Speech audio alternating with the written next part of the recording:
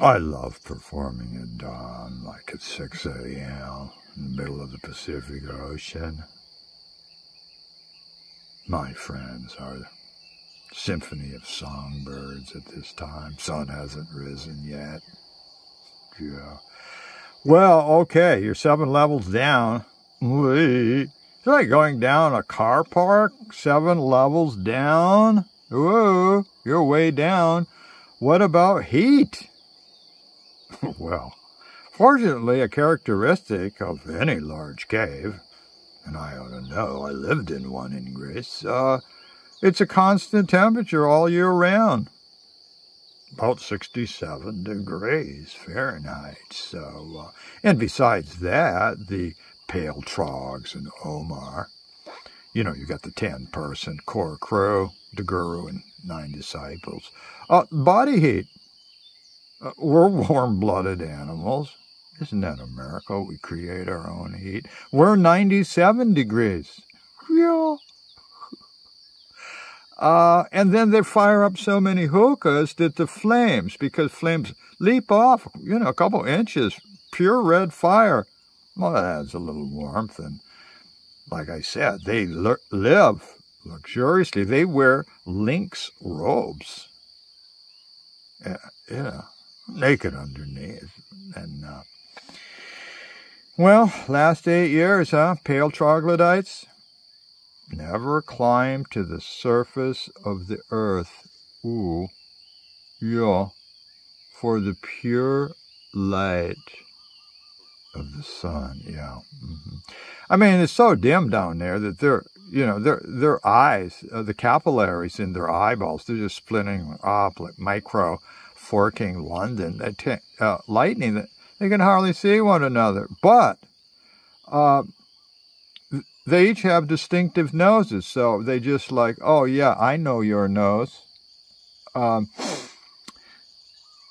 fire up a hookah. Well, tell it like it is. If you're not a trog, to the people who live above the ground, you're macabre, weird, frightening. Ooh. And there is a rare visitor, like Sphinx or his father, Tutankhamun. You know, Omar might see one person every month for what they call darshan in India, a sitting with a sacred saint. Give darshan, bequeath a rare darshan. They get spooked out too. First, they got to get escorted down 4 tiers by fez heads, and then pale trogs take over. Well, I was going to tell you the whole history, the day in the life of Omar and his attendant trogs and the layout and all the details, but that daily life abruptly ended in the dark this morning, 1969. Sphinx is being guided deeper and deeper by Nasrullah, the fez head. Yeah, he follows that tassel. Deep down into, first the assembly room, the Chambre de Fez.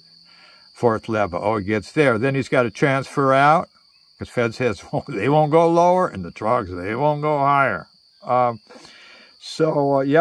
He hooked up with the waxen trog, the lead guide trog, final descent to the 7th level, and, he's got these bulging eyes. He holds up a glass-hooded lantern above his head and ushers Sphinx down a pitch-dark passageway. He's the only one that knows how to get down there. Left, right, which way, up, down, into the sanctum sanctorium, the holiest of holies, private salon. Dustmaster himself, 101 years old, and dusty. He's pressed his last gram of hashish in his lifetime, right now, and then he just falls back into his luxurious bed, and he's shrouded in the finest linen from Istanbul. It's getting close to a spectacular end. And at this point, the pale ones, well, they've got the branches of the finest marijuana from the Fafilian Plains up on Taurus Mountain overlooking the Turkish River area. They have tender boughs, and they're gently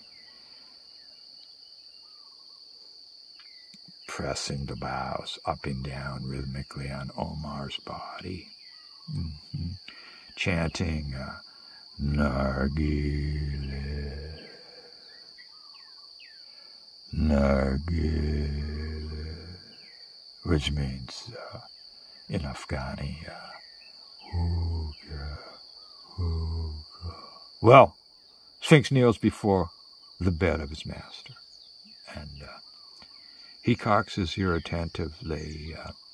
Dusty raises that withered self-gnawed right arm of his and gives Sphinx the peace sign.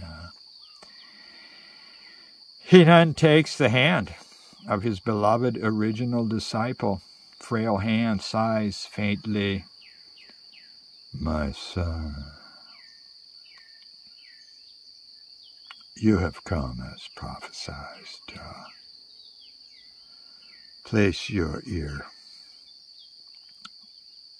closer to my lips so that I may whisper a few phrases, a few cryptic phrases to liberate you, to enlighten you.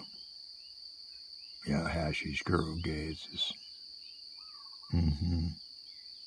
deeper into the oasis eyes of the Egyptian, and with his last breath he enlightens Sphinx. And finally he whispers, Sphinx, this is my last commandment to you. Dispatch my dead body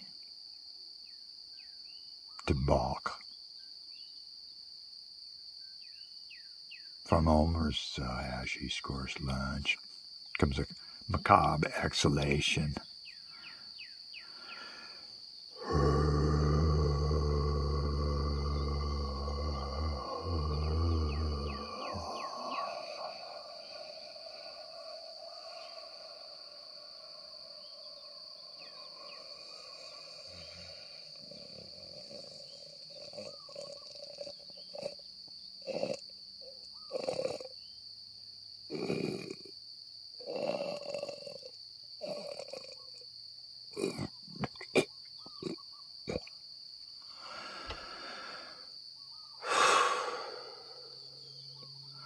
What?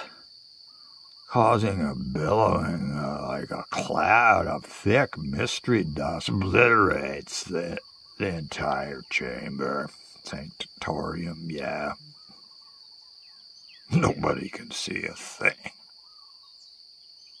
That's when the lights went out for Omar, the Dust Master.